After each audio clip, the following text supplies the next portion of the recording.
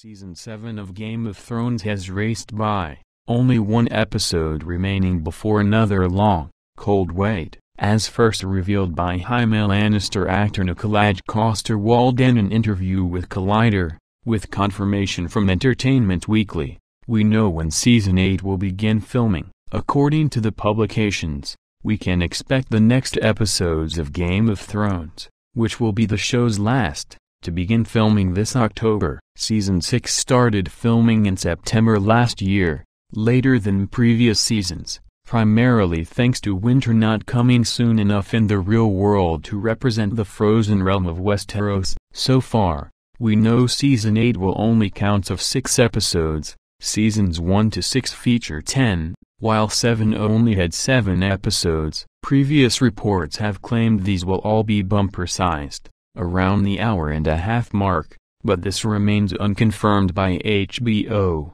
The release date for Season 8 also remains unconfirmed, with hints that the series may be delayed until 2019.